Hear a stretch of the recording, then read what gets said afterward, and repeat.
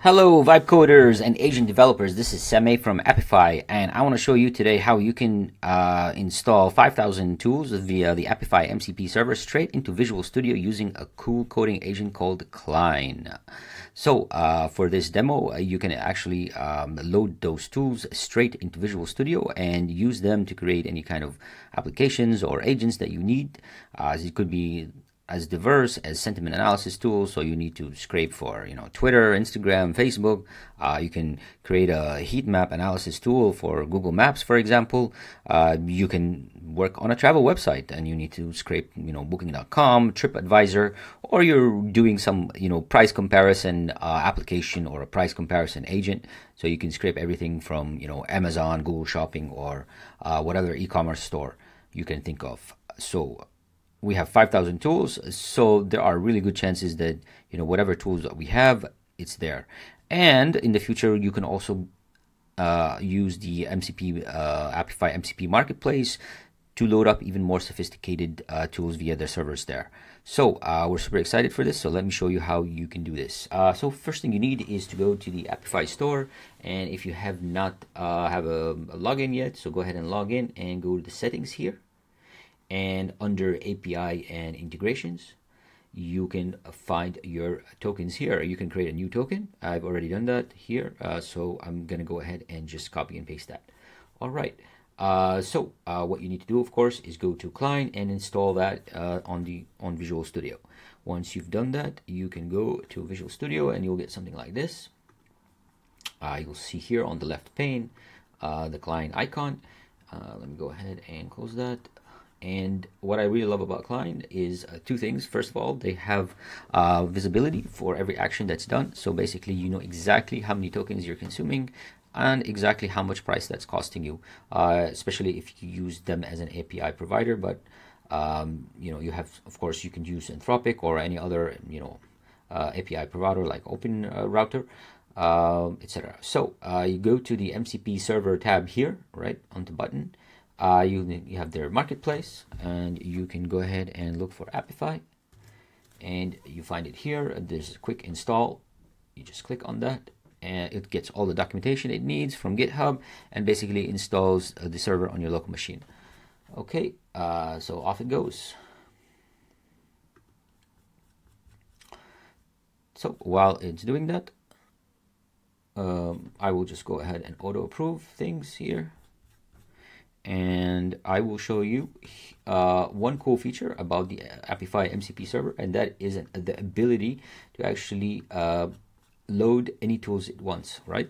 So it can discover tools already, but you can add an ability for it to actually load the tools directly without you having to load them. So you can go to this their MCP client, and under the JSON, you will find the actual value that you need to add to the prompt on Klein, which is enable adding actors equals true.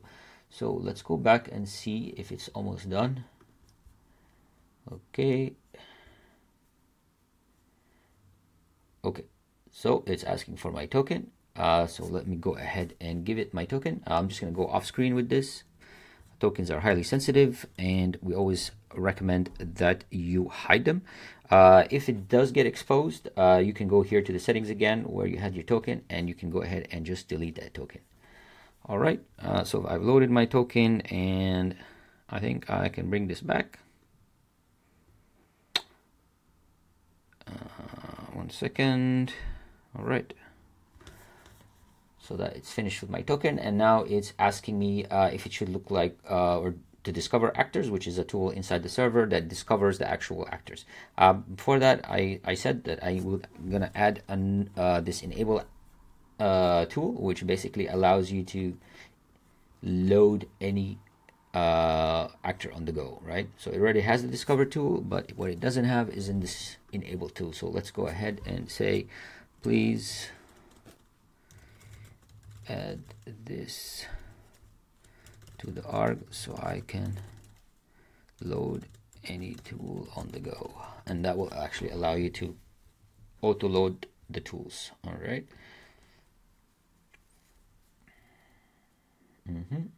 Okay, so it's updating the server file, and that is pretty much it. So while it's doing that, let's think of a use case. So let's say I want to scrape Twitter, Instagram, Facebook. So I want to find some options to scrape Twitter, or let's maybe just do Instagram for now. Instagram, please find me some options for this, and give me info on the pricing, reviews. Okay. All right, so now it's discovering Instagram scrapers, a total of 5, and goes ahead and loads all the actors that are found in the Apify. So Instagram comment scraper, Instagram post scraper, Instagram scraper, and it has all the details here, including the total runs, things that total users, things that are critical for it to get an understanding of which actual scraper to use, including the use case for each scraper, which includes the input, output, and other kind of README information that it needs. Okay, so it wants to get more details of that, so that of the scrapers that it found. So that's what it's doing right now. Okay, great. So now it wants to add this tool onto the server. All right, it wants to do a test, but let's do a different test. Maybe let's try to scrape a popular, MrBeast maybe. Everybody likes MrBeast. There we go. Let's scrape MrBeast. I just bought one of their chocolates, and I have to say, he makes a hell of a chocolate. All right, so I want to scrape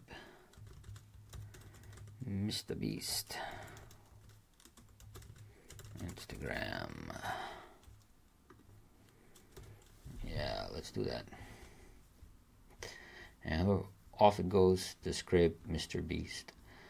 You can see here that it's limiting the results to 3. Obviously, you can change that, but it's a good way to test the scraper itself to see what kind of output you get. And once you do get the output, it actually is inside the Klein agent, and you can use that to actually integrate directly into any application that you need. So if you go back to the Apify store, you can see here that it's running the Instagram scraper, and if you go to the last run, you can see that it's actually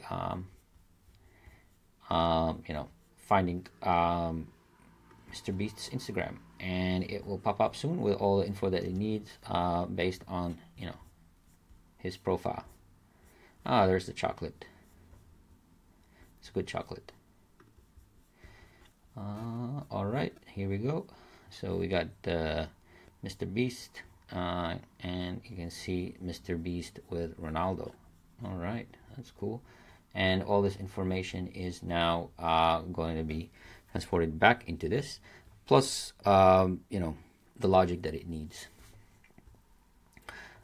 Okay.